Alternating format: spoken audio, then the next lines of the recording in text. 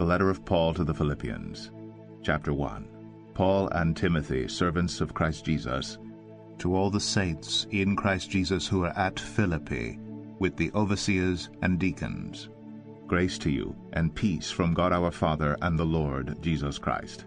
I thank my God in all my remembrance of you, always in every prayer of mine for you, all making my prayer with joy because of your partnership in the gospel from the first day until now.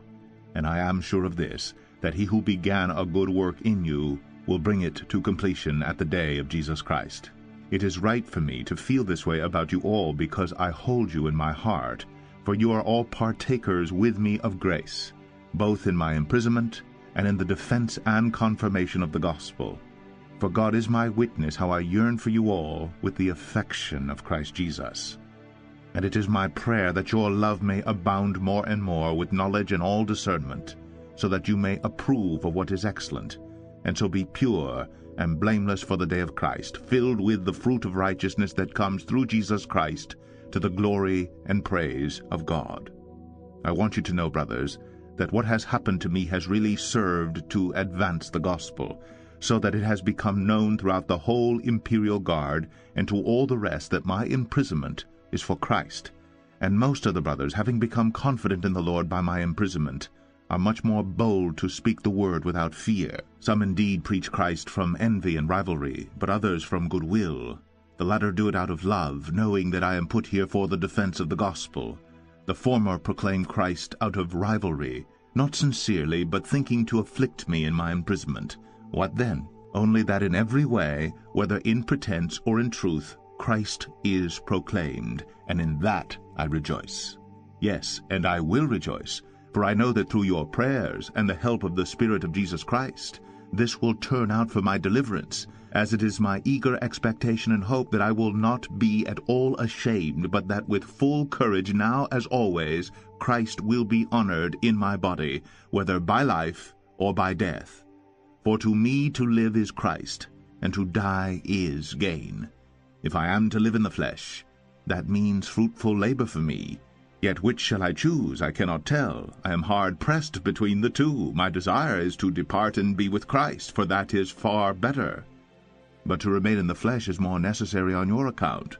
Convinced of this, I know that I will remain and continue with you all for your progress and joy in the faith, so that in me you may have ample cause to glory in Christ Jesus because of my coming to you again.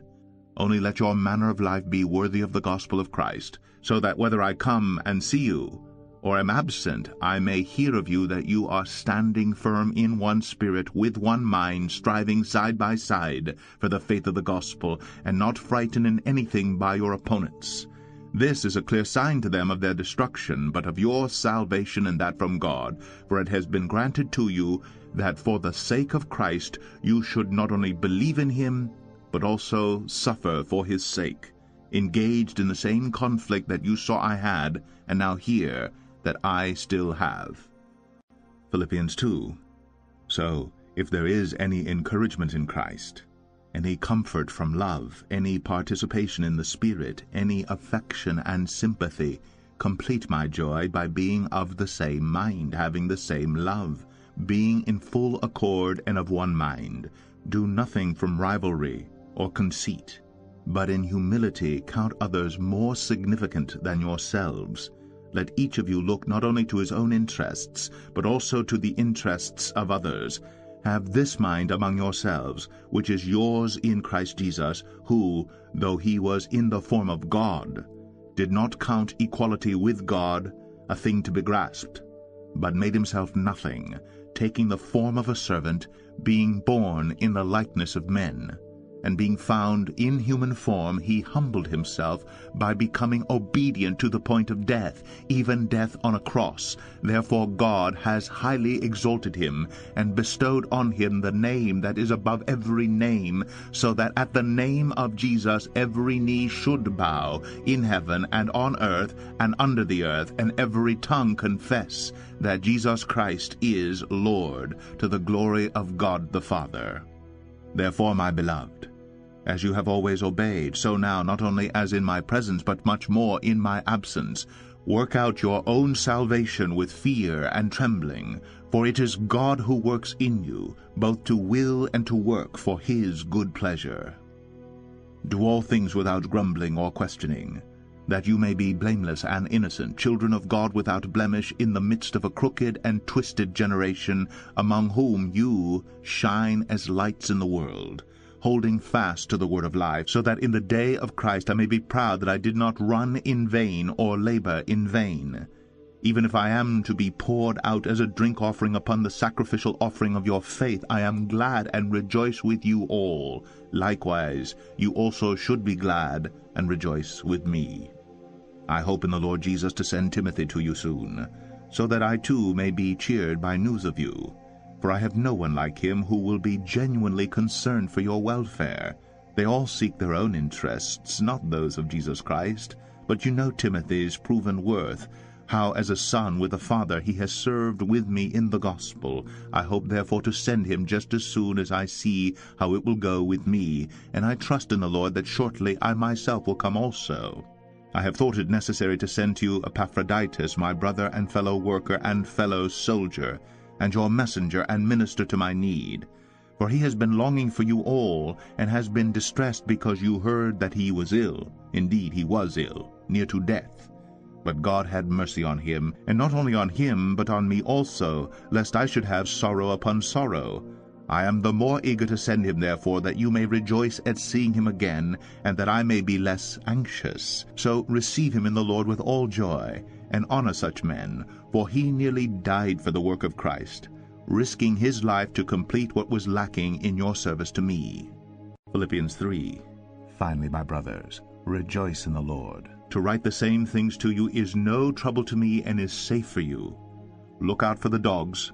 Look out for the evildoers. Look out for those who mutilate the flesh.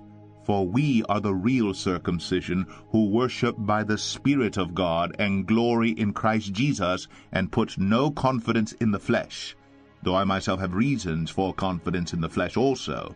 If anyone else thinks he has reason for confidence in the flesh, I have more. Circumcised on the 8th day, of the people of Israel, of the tribe of Benjamin, a Hebrew of Hebrews, as to the law a Pharisee, as to zeal a persecutor of the church, as to righteousness under the law blameless. But whatever gain I had, I counted as loss for the sake of Christ. Indeed, I count everything as loss, because of the surpassing worth of knowing Christ Jesus my Lord. For his sake I have suffered the loss of all things, and count them as rubbish, in order that I may gain Christ, and be found in him, not having a righteousness of my own that comes from the law, but that which comes through faith in Christ, the righteousness from God that depends on faith, that I may know him, and the power of his resurrection, and may share his sufferings, becoming like him in his death, that by any means possible I may attain the resurrection from the dead. Not that I have already obtained this, or am already perfect, but I press on to make it my own, because Christ Jesus has made me his own. Brothers, I do not consider that I have made it my own, but one thing I do, forgetting what lies behind, and straining forward to what lies ahead, I press on toward the goal for the prize of the upward call of God in Christ Jesus. Let those of us who are mature think this way, and if in anything you think otherwise, God will reveal that also to you. Only let us hold true to what we have attained. Brothers, join in imitating me, and keep your eyes on those who walk according to the example you have in us. For many of whom I have often told you, and now tell you even with tears, walk as enemies of the cross of Christ. Their end is destruction.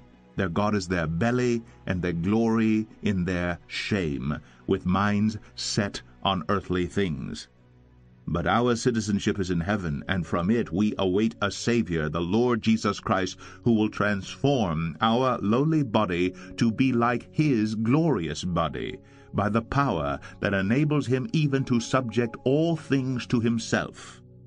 Philippians 4. Therefore, my brothers, whom I love and long for, my joy and crown, Stand firm thus in the Lord, my beloved. I entreat Euodia, and I entreat Syntyche to agree in the Lord. Yes, I ask you also, true companion, help these women, who have labored side by side with me in the gospel, together with Clement and the rest of my fellow workers whose names are in the book of life. Rejoice in the Lord always. Again I will say, rejoice. Let your reasonableness be known to everyone. The Lord is at hand. Do not be anxious about anything, but in everything by prayer and supplication with thanksgiving let your requests be made known to God, and the peace of God, which surpasses all understanding, will guard your hearts and your minds in Christ Jesus. Finally, brothers, whatever is true, whatever is honorable, whatever is just, whatever is pure, whatever is lovely, whatever is commendable, if there is any excellence, if there is anything worthy of praise, think about these things. What you have learned and received and heard and seen in me, practice these things, and the God of peace will be with you. I rejoiced in the Lord greatly that now at length you have revived your concern for me. You were indeed concerned for me, but you had no opportunity. Not that I am speaking of being in need, for I have learned in whatever situation I am to be content. I know how to be brought low, and I know how to abound. In any and every circumstance I have learned the secret of facing plenty and hunger, abundance and need. I can do all things through him who strengthens me. Yet it was kind of you to share my trouble. And you Philippians yourselves know that in the beginning of the gospel, when I left Macedonia, no church entered into partnership with me in giving and receiving except you only. Even in Thessalonica you sent me help for my needs once and again. Not that I seek the gift, but I seek the fruit that increases to your credit. I have received full payment and more. I am well supplied, having received from Epaphroditus the gifts you sent, a fragrant offering, a sacrifice acceptable and pleasing to God. And my God will supply every need of yours according to his riches and glory in Christ Jesus. To our God and Father be glory forever and ever. Amen. Greet every saint in Christ Jesus. The brothers who are with me greet you. All the saints greet you, especially those of Caesar's household. The grace of the Lord Jesus Christ be with your spirit.